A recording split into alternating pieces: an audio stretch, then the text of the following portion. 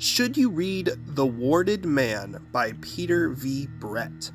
So this is a dark fantasy novel and is actually the first of the Demon Cycle series. So ultimately, the world has gone to ruin, and every night demons known as Corlings come out of the earth to attack and devour humans. And the world has basically had to develop itself within this context.